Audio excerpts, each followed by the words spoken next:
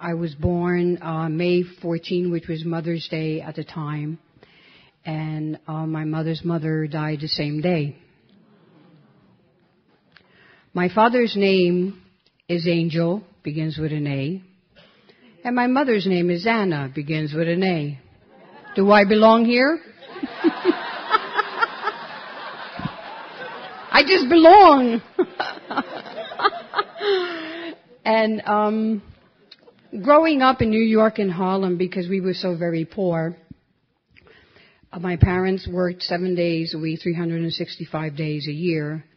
So very seldom did I see them. And by the time I was 7 years old, I became a people pleaser, a caretaker, a workaholic. And I never had a childhood. I didn't know what Christmas was about. I didn't know, like Halloween, I would make my own costume, which was a sheet with 2 holes in it. Hey, I did it. It was okay. And and birthdays, I used to just invite little kids, make believe it was my birthday, and make a little cake and invite kids over to the little apartment so I would have a party. And because I didn't know what parties were like and what gifts, to receive them, I didn't know what it was like. And so I grew up in that kind of an environment. And as I got older, I continued to take care of myself. I went to school. Mom and Dad could not come to any of the functions. And then came my sister, and then I became the caretaker for my sister. There were many, many nights that we had nothing to eat, or I just would stand or sit at the bottom of the step waiting for the landlord to just give me something to eat. Many times we were very hungry. But anyway, by the age of 12, I had decided that I either wanted to become a nun, a doctor, or an artist. And of course, as you see, I became this nunny poo that I am today. God, my higher power, knew what he was doing. It was all in his plans, not my plans. He was taking care of me from day one. From day one. Growing up at home, my father was very abusive. He was also an alcoholic, as I know today, and my mother was the controller. There were times that we never saw our mom and dad because they came home so late. There were times that because I had this need to be needed, many times I would steal money that they would save, and one time I did, and my father came home and he just physically abused me that I had welts all over my body, and almost to the point of killing me. And my mother just standing there and watching the whole thing and never saying, well, stop, you're going to kill her. And that's the physical part as well as the verbal abuse that went on in my dysfunctional, chaotic family. By the time I was 12 years old, as I told you, I decided to be those 3 things. And I came to our villa one time, and I visited a cousin of mine, and she was in community, and the general asked me, would you like to become a nun? And I said, yes. And I went back home, I wrote the letters, I did what I had to do. I asked my mother for money to buy a suitcase, and how much clothes can you buy for a nun when you wear black and white? It's like very little. So I did that, and on December 27th, 2 days after Christmas, I was brought up to the mother house by my family. And so I entered religious life.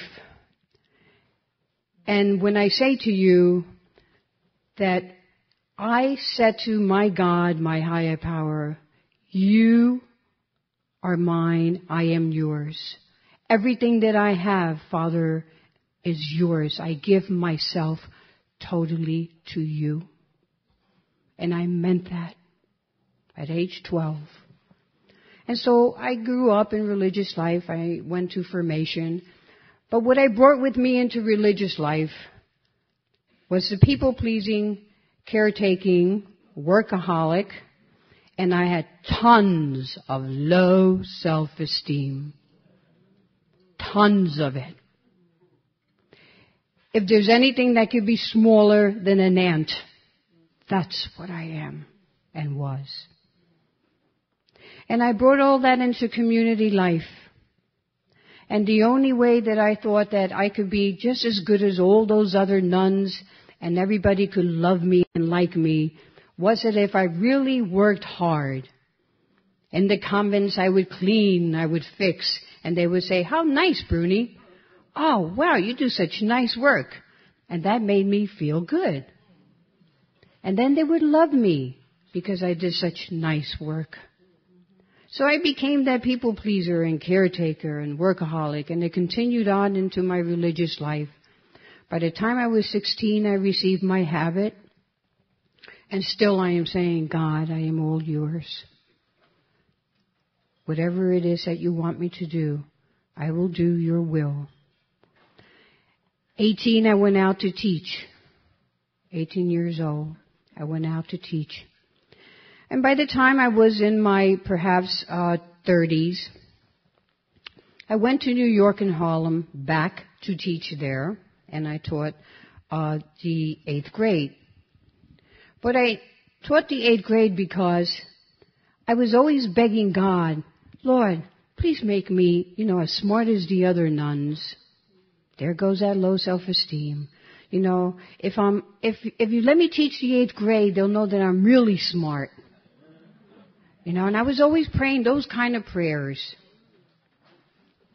I was a survivor because when I got that beating from my father, and I learned this skill then, I went back to school, and the sister asked me, "Well, how did you get all those, welts on your body?" And I said, "Well, my sister got me in trouble, and I got the beating." I learned the survivor skill then also. So now I'm teaching in New York and Harlem, and I befriend an Irish woman who was teaching in the school in the 7th grade. And one day she says to me, "Bruni, you can come over to our house. We invite you over for dinner." And I said, "Okay." So it was a weekend. And I go over to her house, and she says to me, "What would you like to drink?" And I said to her, "Well, I don't know." So she said to me, "Would you like a scotch?" I said, "Okay. How would you like it?" I said, "I really don't know." So she poured the scotch, and she put some cubes in it, and I went, and I said, "Oh my God, this is awful."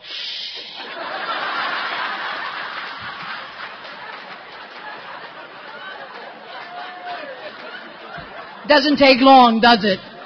No, does not take long. And then she said to me, "You want another one?" I said, "Sure." That's how it starts.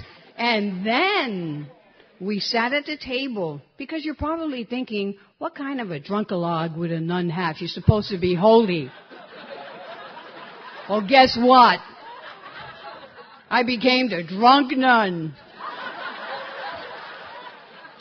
So she gives me, we sit at the table, I have to have these few scotchies, and I'm sitting at the table, now she's giving me wine.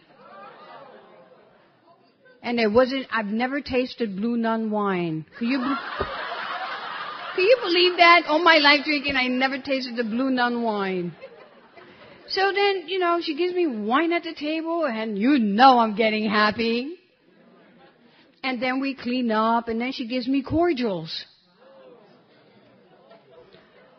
At the beginning of my drinking career, I began to keep it Catholic, my drinking. I drank Christian Brothers brandy. I didn't want to feel guilty. I didn't want to get in trouble. So I said, let me keep it safe. So Christian Brothers brandy, I said, this will be a Christian, and it's a brother. I think I'm doing pretty good. Well, that didn't last too long. And so that night, I'll never, ever forget that night for as long as I live, because I was the happiest nun in New York City. And then I said, oh, okay, now I have to go home, and I have to be on the Harlem River driveway. So I'm saying, when I get home to the convent, I hope those nuns are sleeping, because I'm just too happy. And I never forgot that. I never forgot it. Well, as it went along, I love going on weekends to her house now. Not because it was a break for me, because I already had drinking in my brain. It didn't take long. And so now every weekend is nice whenever I can go out. And then she would take me out. We would go out to eat in a restaurant. And, we would order scotches, The only thing I couldn't handle very well was martinis. What a tearjerker. You ever see a nun cry so much after she drinks a martini? It was me. It was me. So, I just kind of pushed those to the side. And we continued. And then, it was all social. My second year. What a spiritual journey I've been on. My second year, I said, oh, this stuff is really good. Where has it been all my life? And the second year, I said, I've got to get me some for myself. The disease is cunning, baffling, powerful, and insidious, and it respects no one. No one. Doesn't care who you are. And so the second year comes along, and we're only getting $35 a month as a little budget money. So now I'm into, how do I, dressed as a nun, go to a liquor store? So now, we don't go to Barnes and Nobles to read up on how to do it. So, in my mind, I say, well, I'm living in New York, and the streets are huge, back and forth. And I say, I just got to get me some of this stuff. And so, now I've psyched my head, my brain, and my thinking is all different. And I say, well, okay. I go to the liquor store dressed as a nun, and I go in, and I say, sir, very, sheepish looking I was. Do you think you can give me a bottle, a half a pint of Christian Brothers brandy? And so, they have those plexi windows, and it's like being in prison. And you hand the money to him, and he hands the bottle in a brown bag. A brown bag. And I'm thinking already while he's they can't see me coming out of a liquor store with a brown bag and a bottle in it. No way. Now I'm in there, and the light bulb goes on. Sir, do you have any boxes that I could have? Because I'm thinking all of this in my head. If I come out of the liquor store with a box and the bottle inside the box, they'll say the nuns are moving.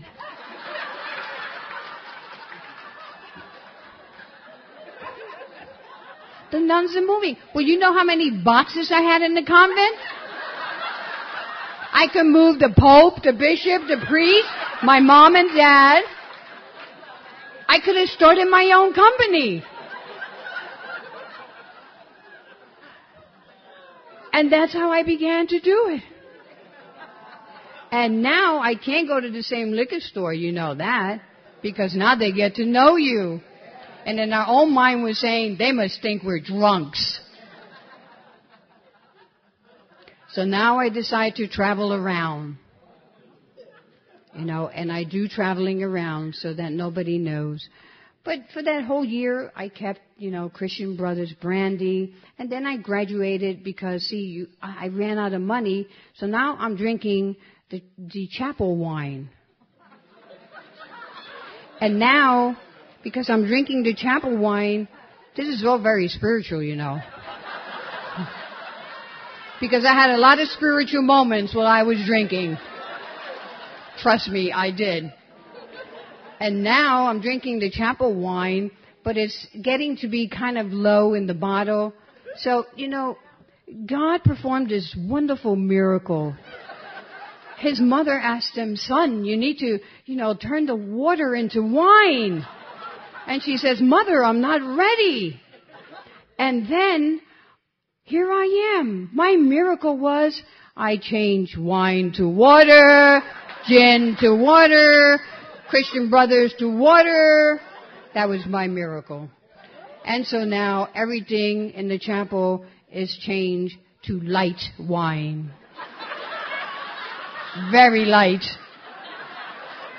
You can almost use it as diet wine. And that priest that came, he just kept going. And I just kept.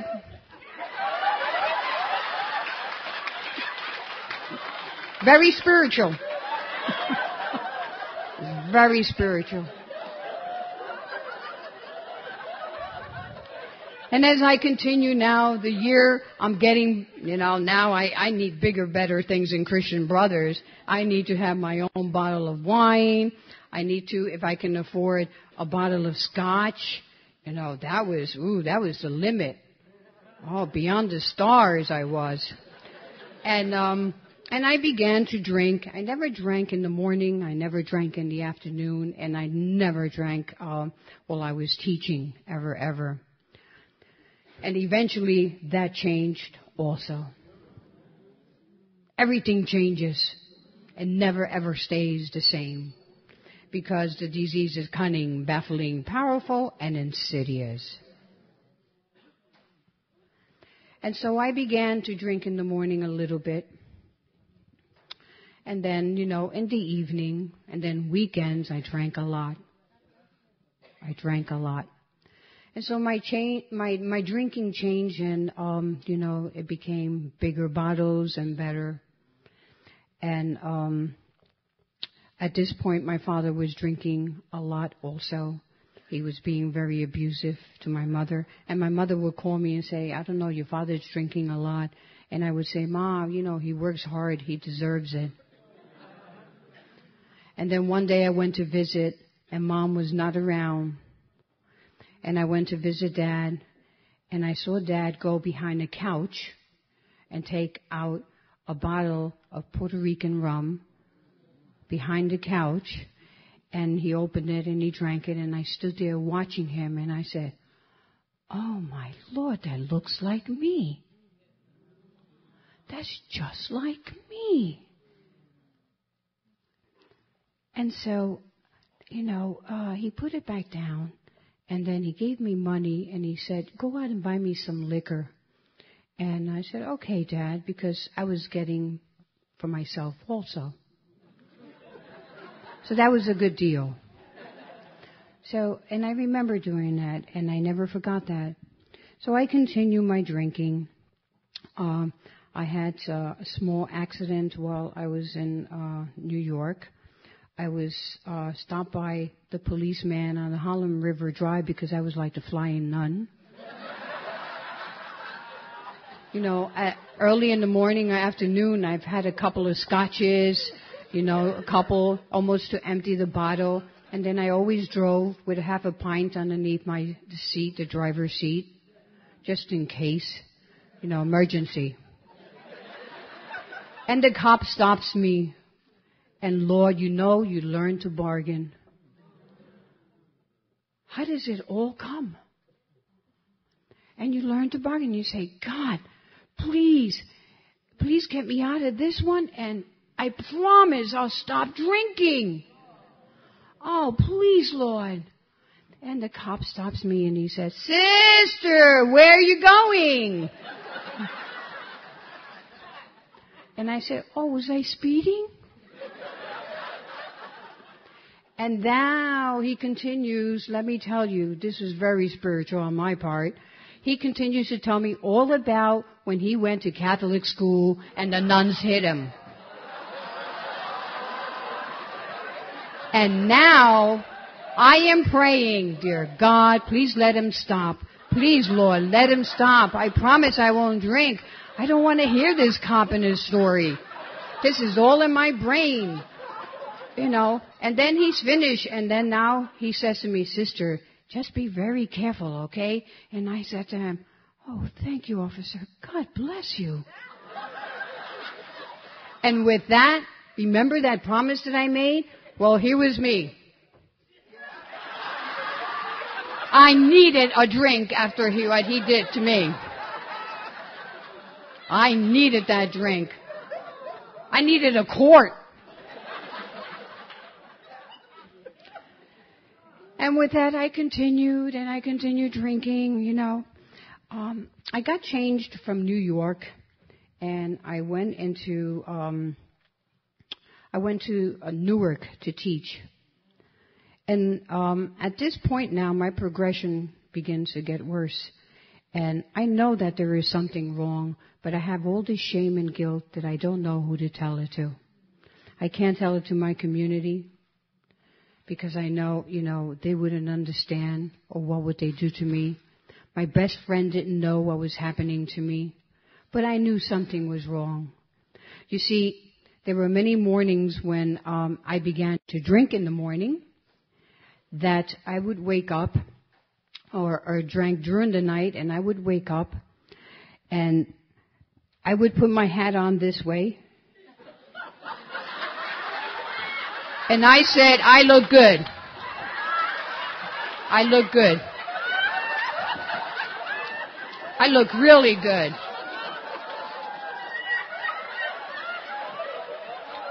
There were many mornings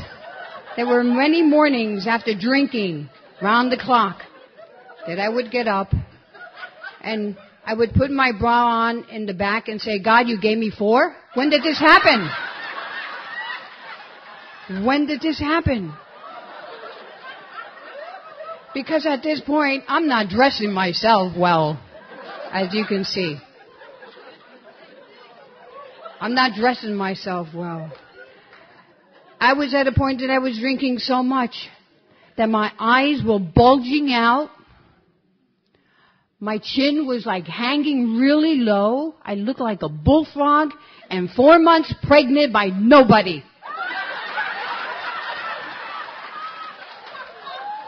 I tried to squish into a girdle, didn't make it. Because, you know, you're in total denial. Now you're hiding everything, including your stomach, your eyeballs, everything. Everything. And people are saying, Bruni, do you have an allergy? And I remember now that when I came into the rooms, I heard about allergies. Well, I was saying, yeah, I have this allergy. I don't know what it is. And I continued drinking. And now in Newark, I'm drinking morning, afternoon, and nighttime. I was also going to every liquor store that I possibly could go to. But I want to tell you that there were many, many nights that I was on my knees praying to God, to my higher power, to please take this away. I cried and I begged him and I said, why? Why did you do this to me? I loved you so much. I give myself totally to you. Why? And then in that heavy-heartedness and in my brokenness, in my pain, I would go around and think, where did I hide that bottle? Because I have to kill this pain. Where did I hide that bottle? And then I would just drink because that was the only thing at that point that would take my pain away. The only thing I had left. And I continued for years to drink that way. I wasn't very spiritual under the influence of my disease. I was not. I lied. I stole a check from my mother, forged a signature on it. And she called me. She says, how could you do that? And in my head, I said, I deserve that because you never told me you loved me. And it is only until 4 years ago that I heard those words. I deserve that check. I made up all sorts of stories. I borrowed money. I was slowly, it's like a zombie, slowly killing myself. Dying to self, as we all have experienced. Yes, my life was unmanageable. It became unmanageable. 7 days a week, 365 days a year, I needed to drink. And then at night, I would just beg God, please take it away. Please take it away. And then one day, on January 6th, after begging him for so many times. And by the way, you probably say, well, sister, how did you hide all those bottles that you had? Well, you see, as a teacher, I had the 8th grade, and I decided one day to have a school project. An art project. You really get a lot of enlightenment. Spiritual enlightenment, because, you drink, but then you get these beautiful thoughts. And one was that I got all these bottles, and I told the kids, you bring the masking tape and the brown shoe polish. I've got the bottles.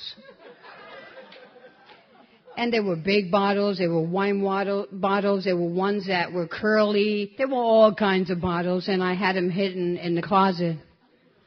And that day we had an art project. I gave everybody a bottle. And then they took the masking tape and they just break it and put it on the bottle. All pieces so that it looks really antique. And then they put shoe polish on it. And then they buffed it up. And then they brought it home as a gift to their mother. I was nice in my drinking. I did share. I did a lot of sharing.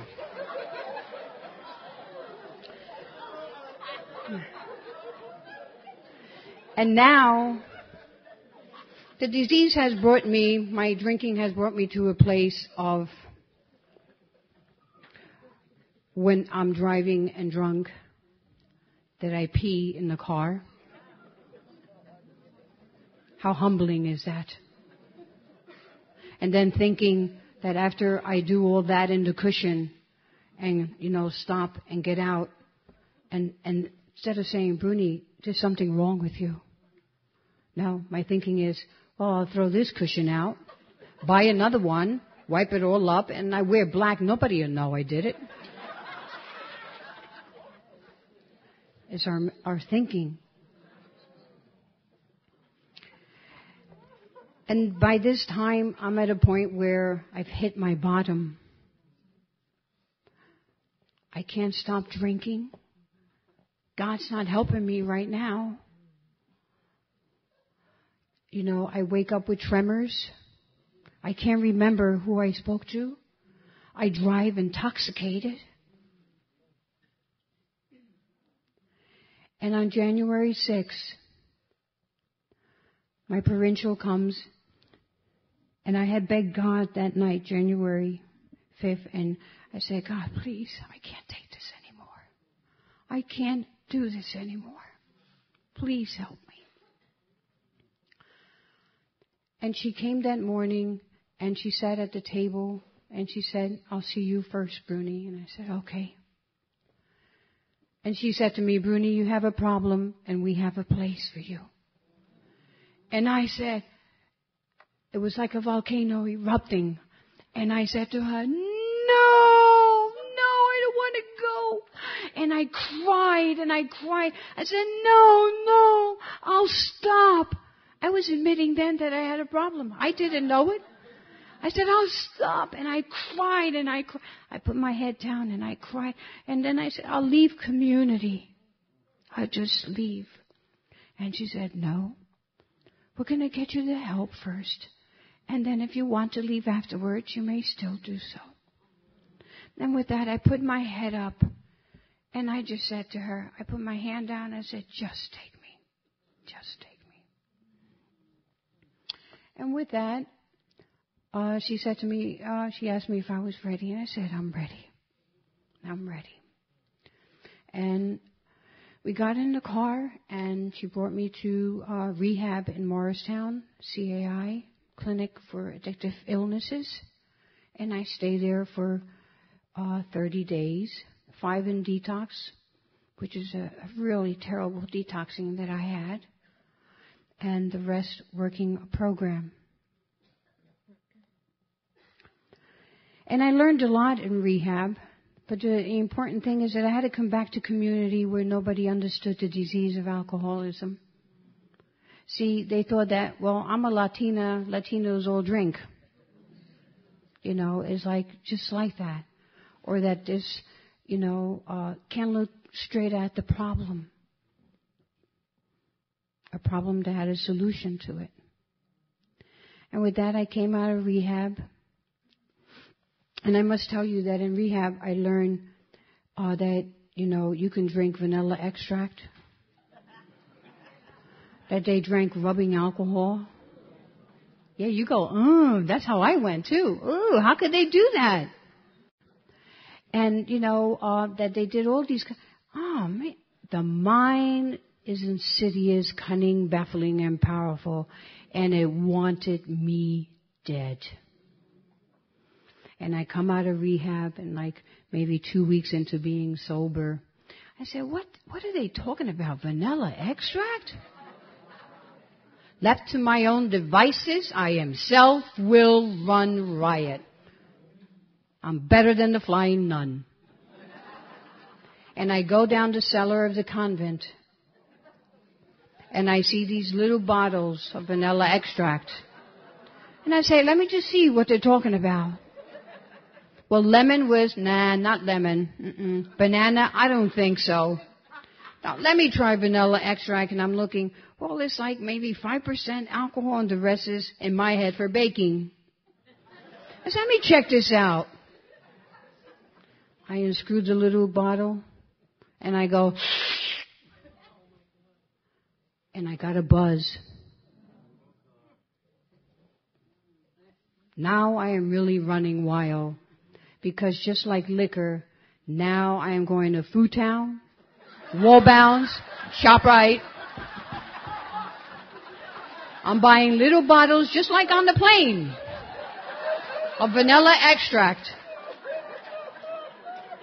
Of vanilla extract. And I got sick of the small ones, and now I'm buying the big ones. And on a hot summer day, going to Seton Hall to study for family counseling, I have just finished a bottle of vanilla extract. And on my way, walking on a hot summer day, walking in the heat, I am walking and I go, bah! And they're stopping looking, this poor nun, she must be sick. And I go again, bah! Well, it was like brown Niagara Falls. And at that point in the middle, I stopped and I said, God, please take this away from me. In the middle of the street, I said, Lord, please take it away from me. And I continued to walk to Seton Hall. When I got back, I got on my knees in my privacy of my room. I got on my knees and I prayed. I said, Lord, I don't want this in my life. And then I said, Father, please let someone share at a meeting that they had a slip.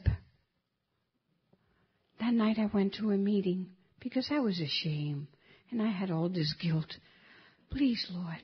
That night I went to a meeting and a woman raised her hand and she said she had a slip. And I raised my hand and I said, my name is Bruni and I am an alcoholic and I drank vanilla extract.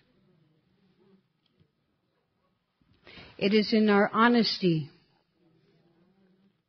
in admitting the truth about who we are and what we have done, that we get to find the center of our own lives and the God who loves us.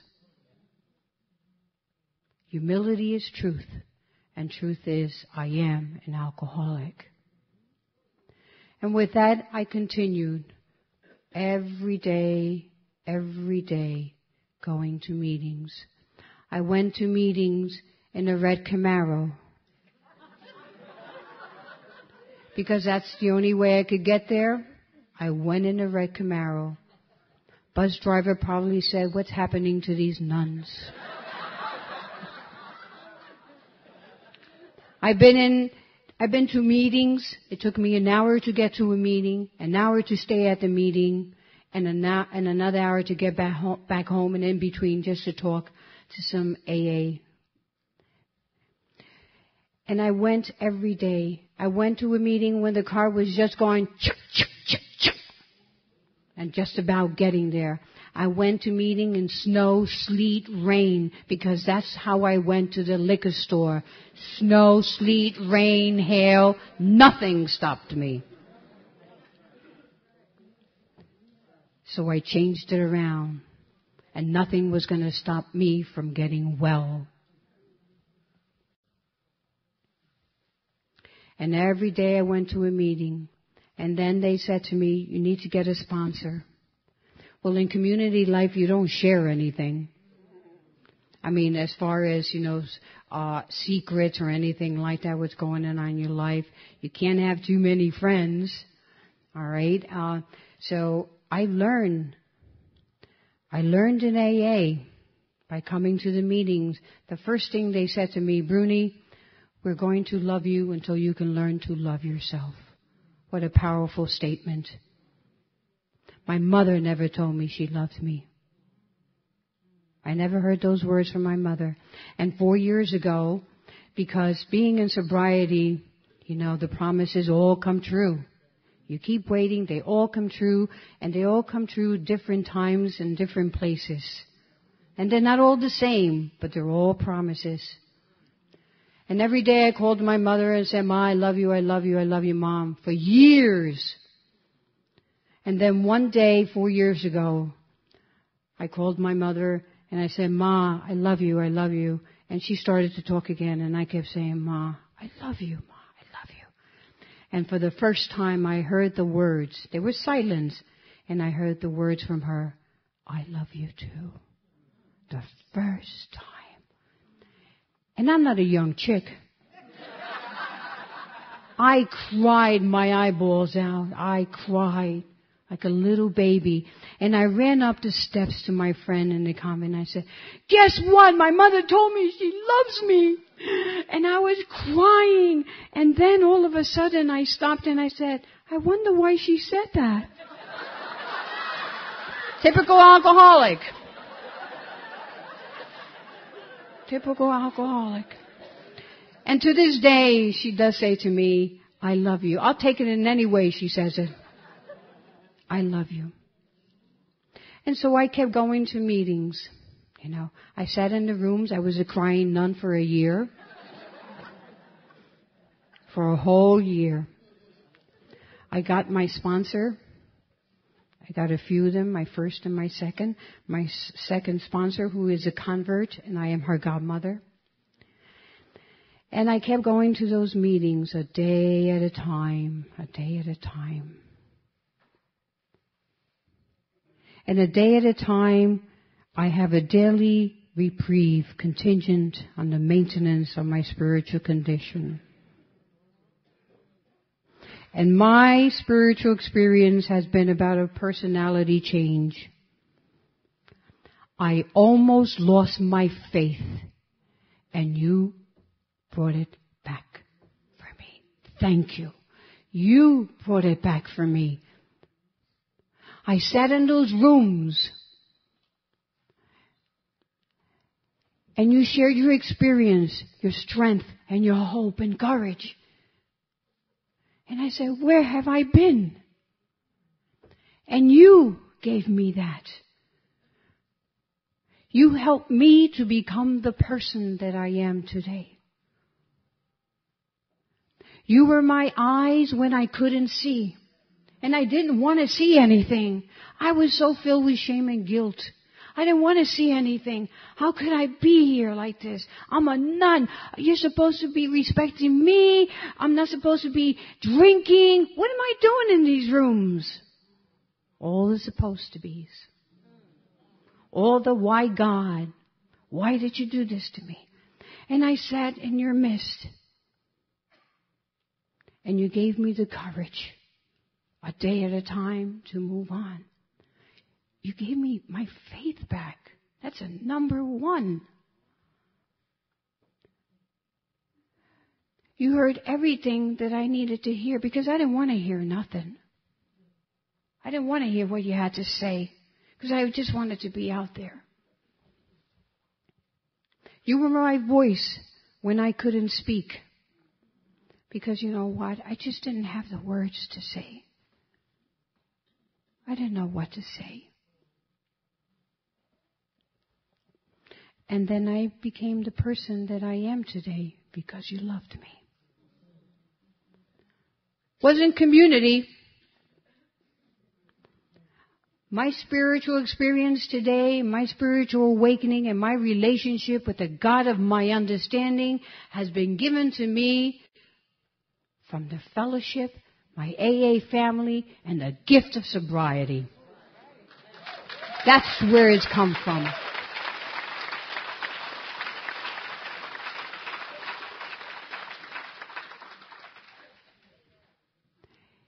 Today it is a gift for me. I've become that person that God wanted me to be. It was His plan. He knew that I was suffering in one way because you see, suffering for all of us, it's a good thing. Because in that suffering, we're able to share with one another. We've been there. We've done that. Come, sit next to me. Let me just give you a hug. Let me wipe your tears. My community is not saying that to me. If I felt like drinking today, do you think I'd run up to a nun? I don't think so. Sorry, but I don't think so. First people I would call is my sponsor and my AA family. And I love my community today. You know what? Today they respect me for who I am. Just recently they called me to do a commitment for their community. A drunk nun? His work, not mine. Not mine. Standing here in front of you, how humbling this is. How humbling. Because I had never had anything to offer. And today I do. I have much to offer. And one day at a time, I go to meetings. You know, I read my 24-hour. I call my sponsor. Just this morning, I called her. Are you sleeping? Is it too early? I'm sorry I woke you up. But anyway, I need to speak to you.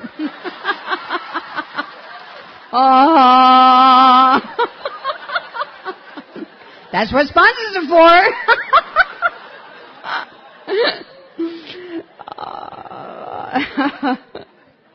You know, it is an awesome gift. I'm living the life that, you know, today, I am living the life that wants to live in me.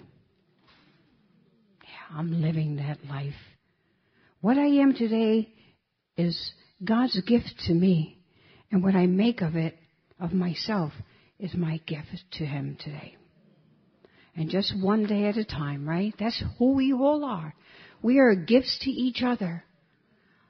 You are a gift to me. I am a gift to you. And we are gifts to each other. And I'm going to tell you and end with, I'm not in control anymore of anything in life, as you know. You know, because we don't control anything. And who would want to control anyway? You know, there's no fun in controlling because they do what they want to do anyway, so. You have been gifted, and I have been gifted with the gift of sobriety, a day at a time. You are awesome women on an awesome journey. Women to women, yes. Women to women, yes. That's what you are today. Women to women.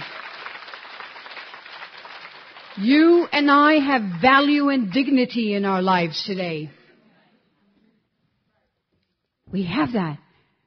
Don't allow anyone to take that away from you. No one. You work hard to be where you're at today. Very hard. And you owe it to yourselves as beautiful women, as women that your higher power, the God of your understanding has created. And you hold on to that. Remember that He loves you very much. And at times, and I'll share this with you, there are many times in our lives that even though we're sober, we're going to fall to the ground and we're going to break into 1,000 pieces. Now what time, not one time does the God of your understanding say, I'm done with you. He doesn't say that. He doesn't say, I'm going to Mary's house because, I don't know, you can't seem to get it.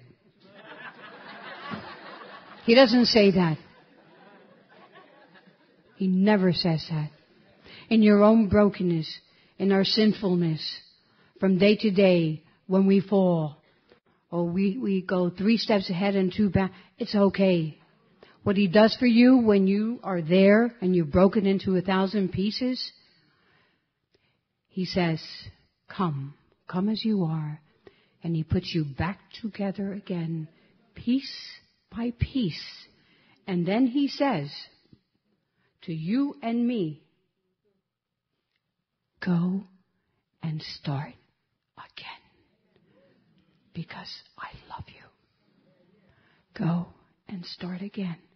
Because I love you. And that is every single day. God loves you. The God of your understanding loves you. And I love you too. Thank you for loving me just the way that I am. God bless you.